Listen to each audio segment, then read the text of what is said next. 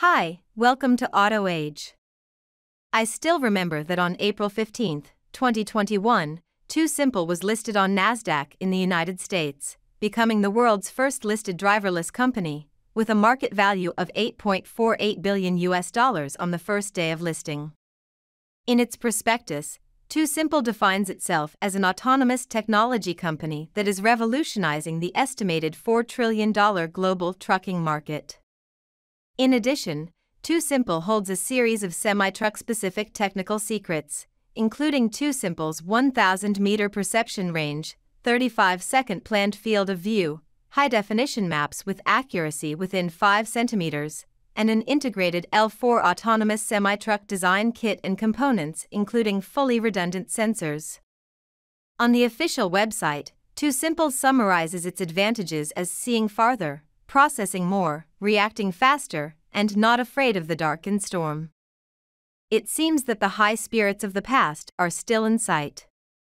What is embarrassing is that, affected by the shock of the company's top management, as of November 1st, the stock of TuSimple listed on NASDAQ plummeted by 45%, and the market value is only $770 million.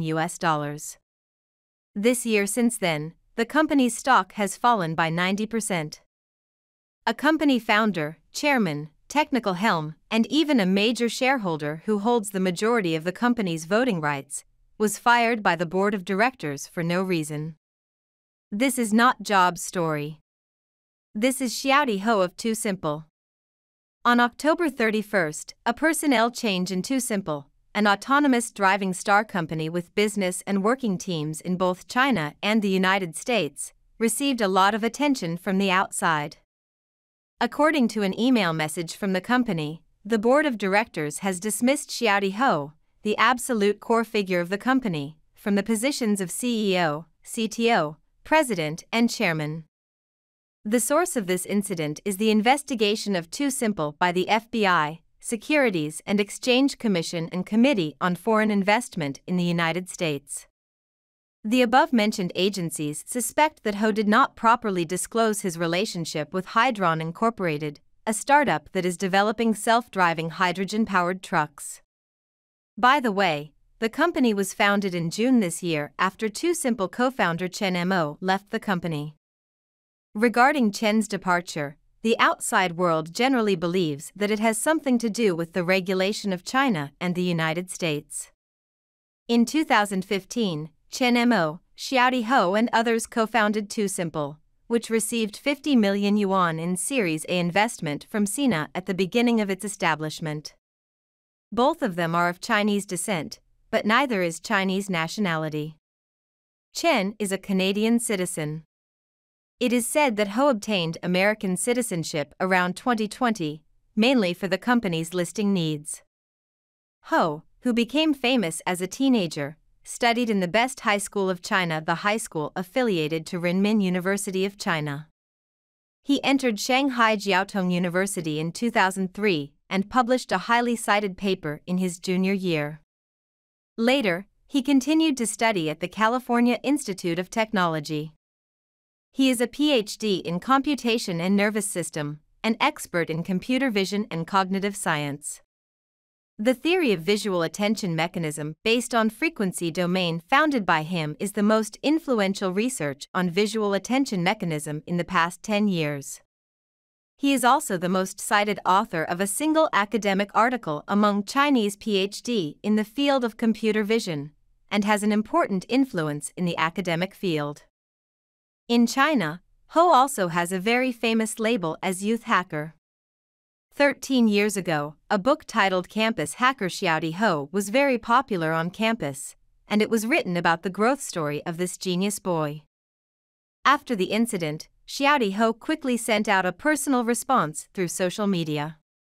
He said he was confused about the whole thing, and even the board's vote was questionable from procedure to conclusion.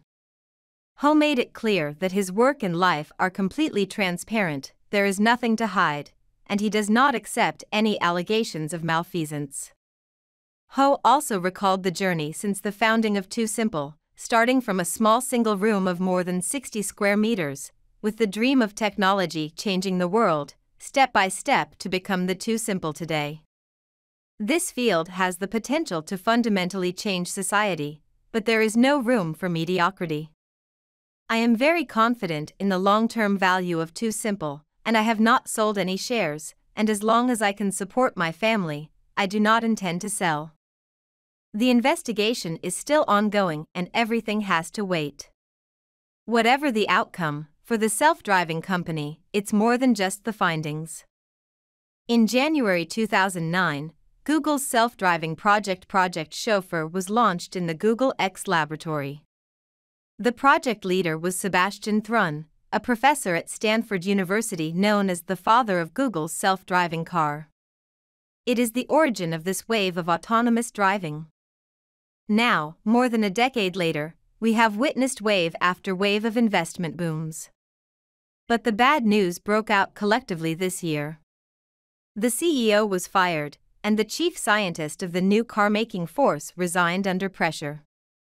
Even the L4 Silicon Valley star unicorn, which was valued at $7 billion, attracted $2.6 billion, has 2,000 employees, and is backed by Ford and Volkswagen, has declared bankruptcy. This makes people wonder, can the ideal autonomous driving really appear? Once one of the hottest tracks in the field of new energy vehicles, it is now cold and windy. It can be seen that the prospect of autonomous driving is bright, but it is definitely a very difficult task. Even Argo AI, the L4 self-driving star unicorn, directly declared bankruptcy. According to media reports, Argo AI, an autonomous driving startup jointly invested by Ford and Volkswagen, will shut down operations, and its employees in some parts will be received by Ford Motor Company and Volkswagen, respectively. The reason why these events can trigger such a big response is because in the past period of time, we have really seen how popular the autopilot track is, with the influx of capital and too much expectation from the outside world. In fact, the overwhelmed side of the autonomous driving track has long been seen. In May of this year, Cruise, the self-driving company GM previously acquired, laid off nearly 8% of its employees. In July, Tesla closed its California office and laid off 229 of its employees. The team that was laid off belongs to Tesla's Autonomous Driving Research and Development Department. Autonomous driving technology is divided into L1-5 categories, namely, L1 vehicles are still controlled by the driver, and the vehicles have some primary driving assistance functions.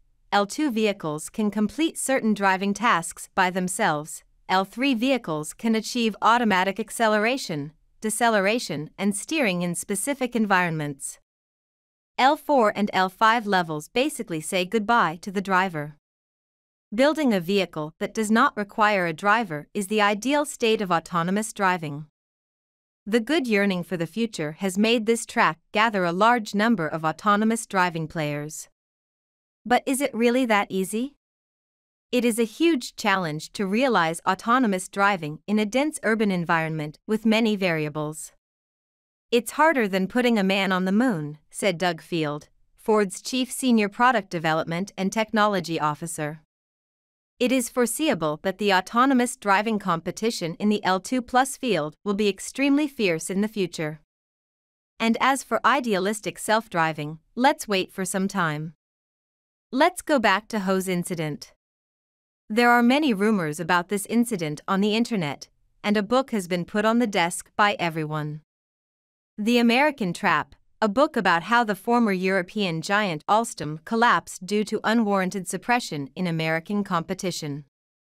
It became very famous after Huawei was suppressed because of its 5G lead, and the American Trap has since become synonymous with the United States' uncompromising means to stay ahead and win.